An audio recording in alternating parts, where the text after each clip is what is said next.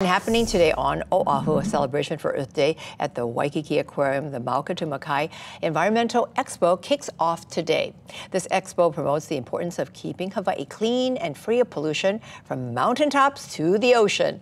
It's a family-friendly event at the aquarium in partnership with the City of Honolulu Clean Water Branch. It starts at 9 this morning until 2 in the afternoon. It's very important for us to educate the public the importance of keeping the coast clean and how important it is to maintain the health of the ocean and the corals in general. So small key behaviors we really are highlighting during this expo. This year we're really highlighting healthy yard care practices. So come and get your native plant that you can get here. And I will definitely be there getting those native plants. It'll feature native plant giveaways, interactive activities, and live entertainment. Parking is available at Jefferson Elementary School with a free shuttle to and from the Waikiki Aquarium.